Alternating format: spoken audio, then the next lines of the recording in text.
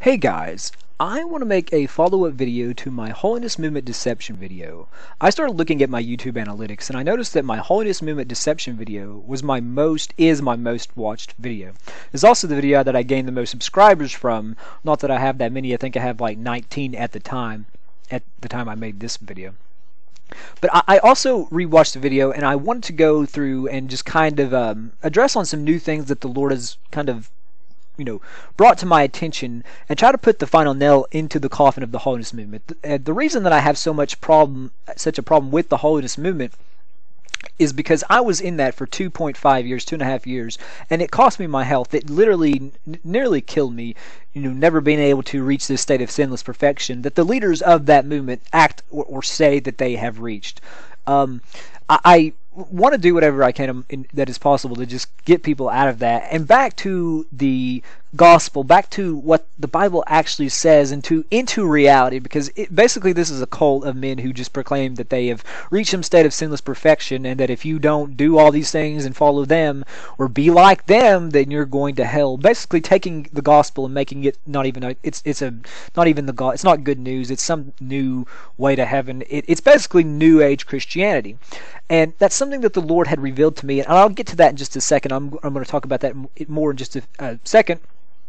But I wanted to point out something right here in Genesis 3 and show you how what they're teaching you in this sinless perfection cult in the Holiness Movement is basically the same thing that Adam and Eve were promised and told by Satan.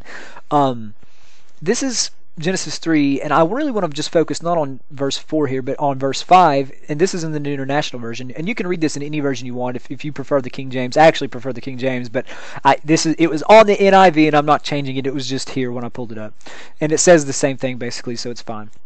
So this is verse 5 right here, and this is what Satan was saying to Eve when, in the Garden of Eden. And I'll get into more how this relates to the Holiness Movement in just a second, but I'm going to read this verse.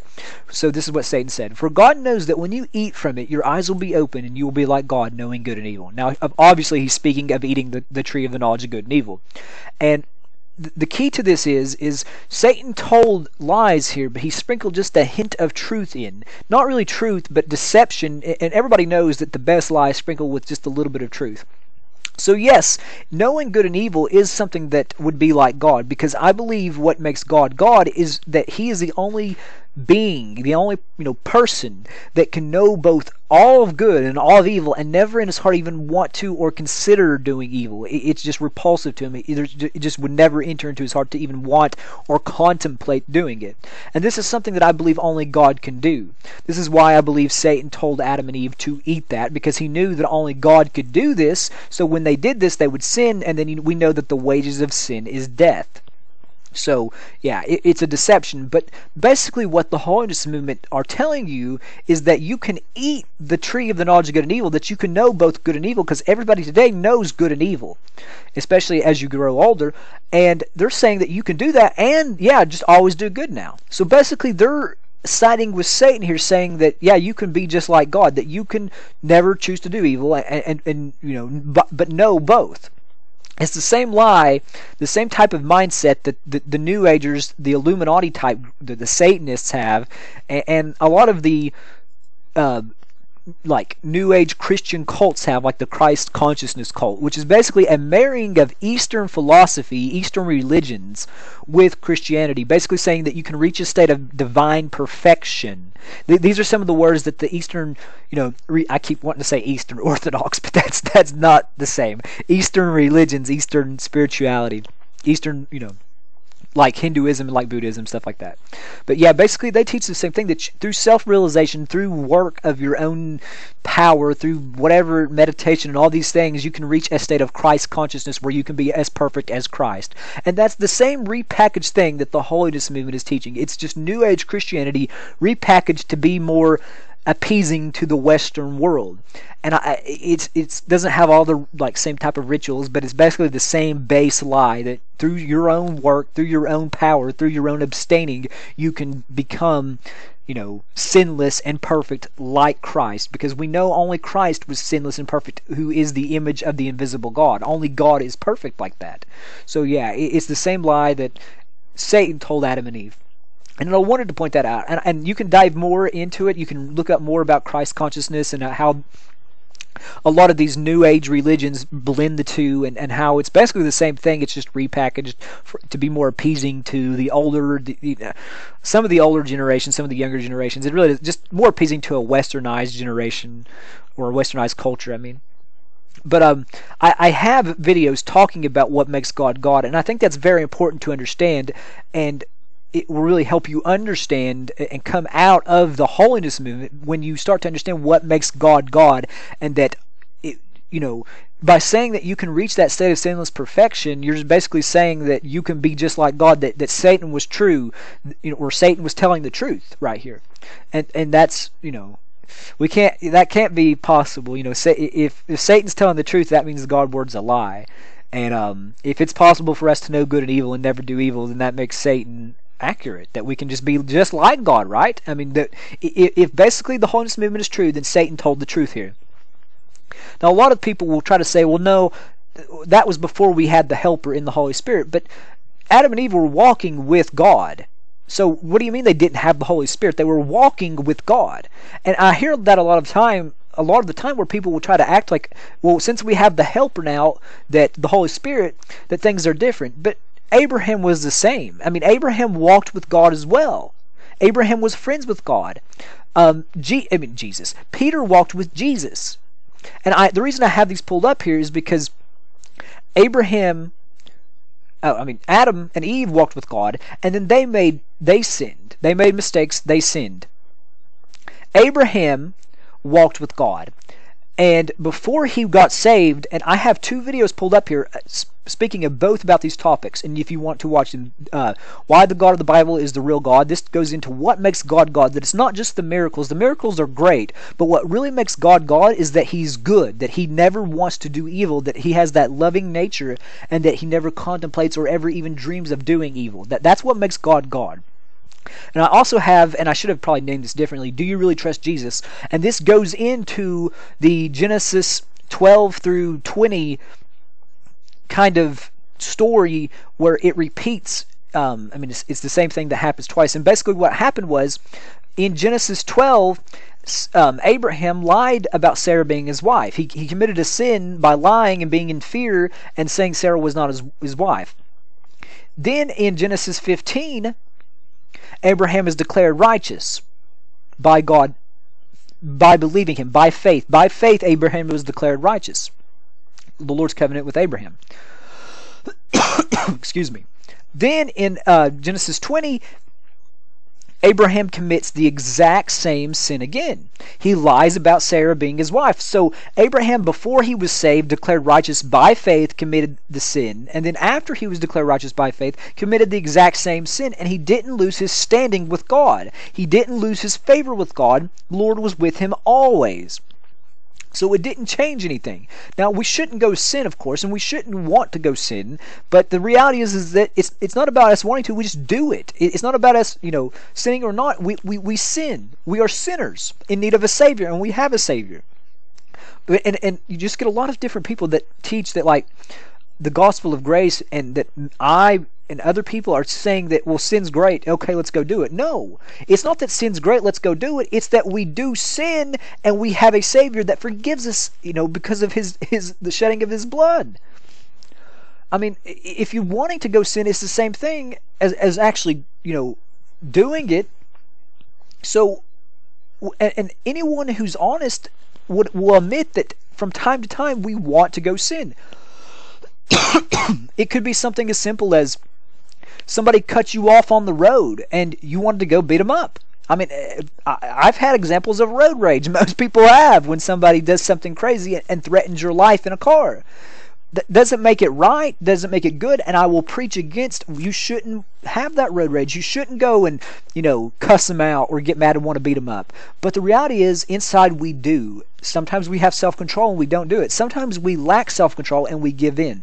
And this is what the holiness movement just doesn't understand, or they do understand and don't care, that it's the inside of the heart that has to be changed only through the Holy Spirit, and that the flesh battles against that, and at times we give in, and it is willful sin. But we have an advocate with the Father, and I'll get to that verse in just a minute. But I just wanted to point out this right here, just to show you. I wanted to make a final video to show you and put the nail in the coffin of the holiness movement, of the sinless perfection movements. I know a lot of these little things are slipping into people who don't claim to be sinless perfectionists. They'll kind of tongue-in-cheek say they're not sinless perfectionists, but then they'll kind of act like it. They're double-speaking. So I wanted to just show you these verses, and also, talk about, what makes God God. All right, and I wanted to pull up also that if Abraham walked with God, if Adam walked with God and they sinned, and Jesus walked with, Peter walked with Jesus, seeing the glory of Jesus on the mountain during the transfiguration, seeing the miracles happen where he healed the blind, heard the voice of the Father, honoring the Son. If he did all this and then still denied Jesus 3 times, he was walking with God. I know a lot of people try to act like, well, since we have the Holy Spirit now, that means we can be sinlessly perfect. But these people were walking with God and they still sinned. And it's not that we are happy that they sinned, and it's not that we want to go sin, but the reality is that the Spirit is willing, but the flesh is weak. There stumbling blocks will come. And some people say, well, yeah, but that still doesn't give an example of somebody sinning after they have the Holy Spirit. Well, we'll have it right here. This is after the Holy Spirit was given. Peter sinned again by being a hypocrite and not eating with the Gentiles. You can go read these verses. That they're not perfect. No one's perfect but God. Yes, we will be like God and be made perfect in union with Him during the resurrection. Or, our resurrection, not Christ. He already resurrected. You get what I mean. During the regeneration, when Christ returns. But, until then, their stumbling blocks will come, and I have that pulled up here. Woe to the world because of these things that cause people to stumble. Such things must come, but woe to the person whom they come through. Jesus warns, if you're causing people to stumble, woe to you. That's bad. You should really be concerned. Don't go cause people to stumble. But stumbling blocks will come. And 1 John 2:1 tells us that, my dear children, I write to you to the... I'm sorry, I'm going to read this over. This is 1 John 2:1. My dear children, I write this to you so that you will not sin. But if anybody sins, or does sin, we have an advocate with the Father, Jesus Christ, the righteous one. Right here, we have the advocate. This is the point, and this is the overarching point I want to make about the holiness movement, is that they have a bloodless gospel. Their gospel doesn't talk about the reason that Christ had to die. It talks about you can become like Christ. Go follow Christ. Go be just like Him. But they don't. Then what's the point of the Christ shedding His blood? We know through the Old Testament, and I should have pulled up this verse, that without the shedding of blood there is no remission of sins. And they just never talk about the blood that Christ shed for our sins to cover our sins. Like, this is the point of the gospel. Yes, Christ is our example, and the Bible talks about be perfect as your heavenly Father's perfect. Yes, we should strive to do our best and be perfect, but the reality is we're not, and that's why Christ died. If we could become sinlessly perfect through our own actions, why would Christ have to die? You could say, well, He died for your past sins, but that's baloney, because every sin was future today. Christ was in the past. Every sin is a future sin now. So that doesn't make any sense. I know most of you who watch my videos already know this, and I'm ranting a little bit. But it really bothers me, because it's just, this movement destroyed my health. It destroyed my mental health and my physical health, which I believe mental health and physical health are interlinked. So when one goes, the other will start to go. And it was worse than before I was a Christian, if that tells you anything. And if you can go watch my testimonies, I have testimony videos on here. They're kind of, I don't know why it's not loading quick enough, but whatever. I have them on here. You can go down. They're down there. And I have a third testimony video. I think did I make that and post it? I don't remember if I posted that or not. Oh yeah, right here. I did. I made a part 3, but I have a part 1 and 2 down here if it would actually load. Anyway, the point is I want to battle against this, because it's more destructive than being lost. Like, if you're lost There's a reason why Christ said that prostitutes and tax collectors will enter the kingdom of heaven before the Pharisees. Because when you become self-righteous, you're worse off than a prostitute or a tax collector. You're harder to reach and harder for God when you have that pride. It's harder for God can't come. He doesn't. I mean, He can come, but you have to. Being proud is worse than being a prostitute in the eyes of God. Not because the sin is any, worse or anything like that, but because when you're proud, you can't humble yourself and allow Christ to carry you in. When you're a prostitute, most of the time you're already humbled, because most people will hate you and think you're dirty and nasty, and you allow yourself to be carried in. All right, guys. That's about all I wanted to talk about. I kind of got passionate about this because I've had a lot of people comment on my Holiness Movement. It's still not loading here. I had a lot of people comment on my Holiness Movement deception video, and most of them say, well, you just love to sin. No, I don't love to sin. There's been times where, sin was enjoyable, and everybody can admit that. Like, there's times where, it felt good to tell that person off. Yeah, it felt, but the thing is I don't love to sin. I just do it. I'm just honest.